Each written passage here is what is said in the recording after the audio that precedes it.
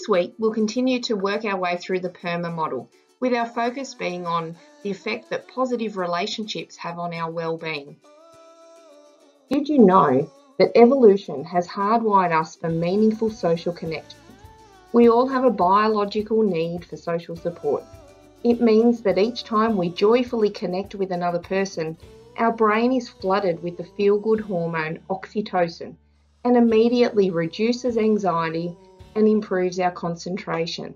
Research shows us that each positive connection we have also boosts our cardiovascular, neuroendocrine and immune systems.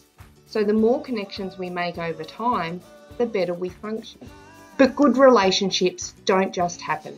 They are made and nurtured.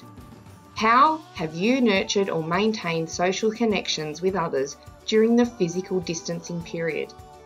Perhaps it's been through Zoom catch-ups or phone calls. Maybe it's been a short text message to check in with a friend. Has it been through sharing pictures and challenges through social media? Send in your stories and photos to share with our community.